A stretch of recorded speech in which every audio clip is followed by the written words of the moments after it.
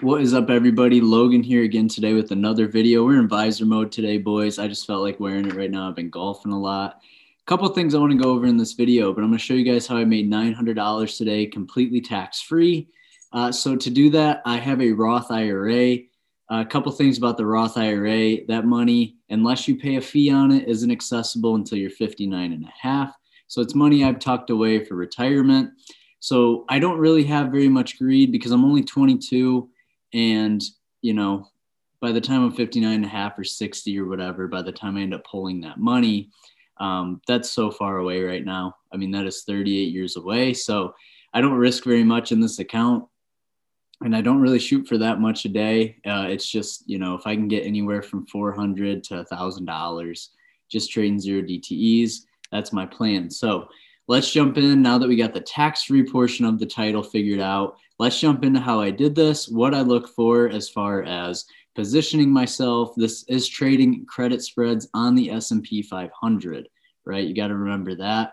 So a couple of my favorite things I like to use is the volume distribution. We have the advanced decline. This shows the shares on the New York Stock Exchange advancing and declining, right? We get to see the volume, and then we have the tick chart right here. And this, I like the 1 minute tick chart. And anytime the ticks are helpful is whenever we're above 700 or below 700, that signifies heavy buying and heavy selling. So it helps me even more when it comes to finding my entries. But you guys know I like this 10-day, 30-minute chart here. So we'll maximize the sell. I immediately started with call credits, and that's all I ran today were call credit spreads. We'll go over to my monitor tab and the account statement so you guys can see what I'm talking about real quick. So you guys can see right here, 900 is my P&L for the day. If we flip this open, I had 10, 4165, 4175 call credit spreads.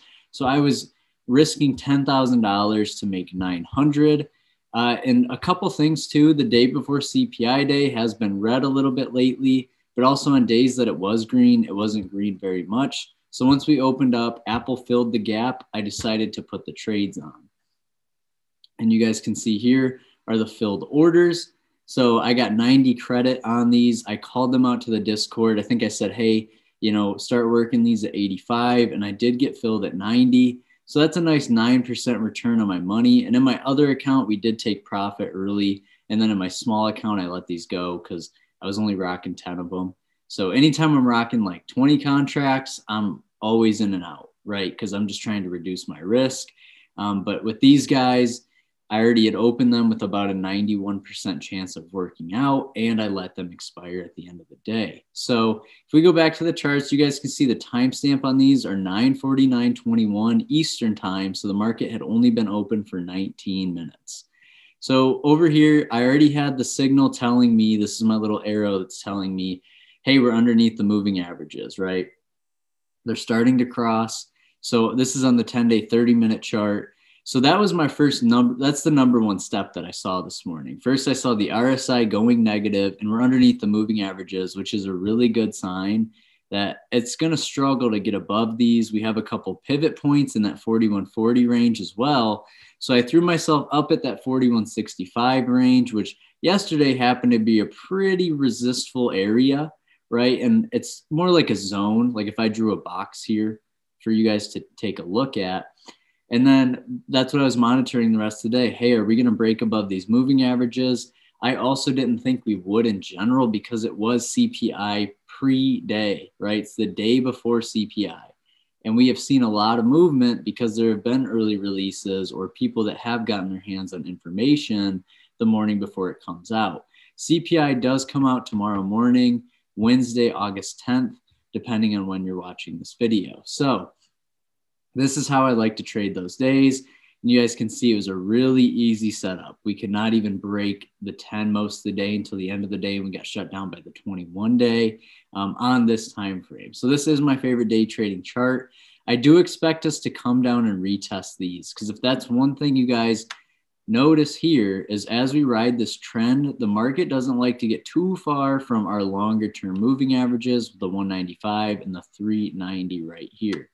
So I expect us to see some red CPI news, push us down to 40.70, maybe even down to 40.15, right? And we still have that gap to fill at 3,900 down here. That is yet to fill most gaps get filled, like 90% of them. So keep that in mind. We did get the squeeze back here on this time frame. Didn't really do too much, just a little bit of volatility. But the market is getting pretty exhausted. The buyers are exhausted from buying up here in general. So yeah, let's take a look at what we get tomorrow. But that is how I made the decisions for this trade. I took the expected move math. Looking at these moving averages, let's hop over to SPX. And you guys can see, if we go into tomorrow, we have an expected move of 50 points to each side from today's close. Rarely do we exceed this. Now, granted, this year, I would say it's been about 12 days that our next day's daily move has exceeded this, maybe closer to 14, 15. I'll have to get that sheet out again. But only 3 times in July did we exceed this at all for what the next day's expected move was from close. So tomorrow, expect us to close within 50 points of 41.22 to the upside or the downside. Personally, I think it's going to be to the downside, but I don't care because I just day trade. So that's a really popular way for me to day trade is if I see 41.22, which I'll have to get a whiteboard out for this to explain in a video in the future. But if I see 41.22, right, and I know it's a 50-point difference, I'll wait to see where we open in the morning. If we're flirting with like 40.70, which is right around that 50-point difference, I'll come down to maybe 40.20, 40.10. And granted, these would be different probabilities at the time, but I like to look for anywhere I can get a 10% or below return, because what that allows me to do is have extra runway. So if we do exceed the expected move, because it happens, don't be a dummy, right? Seriously, don't be dumb. Don't be down in my comments like, oh, Logan, you said we only exceeded it so many days. We dropped 40 points. I was 45 points away and blew my whole account at the end of the day. Don't be stupid. Don't do that. That's so stupid. Don't do that, right? Because you never know which day is going to exceed the expected move. What if the only day we exceeded it that whole month, you put your whole account in? Or you put a big portion of your account that you normally don't because you felt confident and your emotions lied to you when you were in your decision-making process. Then what?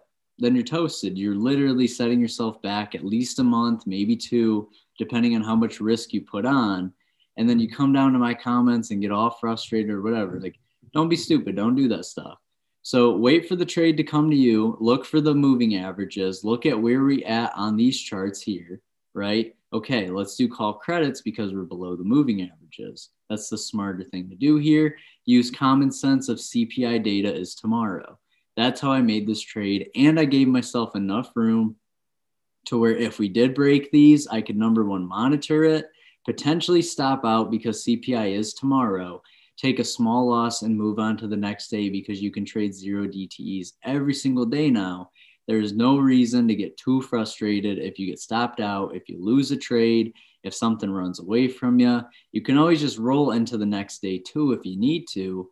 And then boom, all your problems are solved right there. So that's something to be, a little more conscious of, I would say, as we come into CPI day tomorrow, but just day trading in general. I'll whip up some statistics. I have math that I want to show you guys for how I pick these a little bit better. But really my goal is wherever I can put myself where my probability is high, I can get a smaller return on my capital, and then just every day over time, grow this account. I think I'm up $3,000 on my Roth IRA in the last 5 trading days, just doing this strategy, not risking over $10,000 per trade because my Roth only has 30 grand in it. So I am risking a little heftier amount, but being able to stop out really helps me out. And eventually my plan is to get the Roth up to close to 100K over the next couple of years, whether that's through trading it, but it's all tax-free gains anyway. So that is one important thing. If you're looking at growing your money tax-free, you would have to open up a Roth IRA to do that and then get approved for options. And then there you go. Your post-tax money you've already paid tax on, can grow tax-free in a Roth IRA. It's a retirement account. The government literally puts it there to help you. And unless you make, I think it's over like $250 a year, you can have one and contribute to it. But granted, you can still trade in one and all that money is tax-free for you there. So that's going to be everything for me in this video. I hope this helped you guys. If you guys want to come trade with us in the Discord, I've been 34 for 35 in my last 35 0DTE trades. I did get stopped out one day. It would have been a winner, whatever. But the link to join is below. I really appreciate the support. Just don't be dumb. Don't over risk yourself. Don't over trade because of greed. Just handle what you can handle. Stick to what you do because nobody cares how much money you make except you. I promise nobody cares. So get that greed out of your head. Get all that crap out of your head and try to attack the market. Do the right things over and over. But that's going to be everything for me. And I will see you guys in the next video.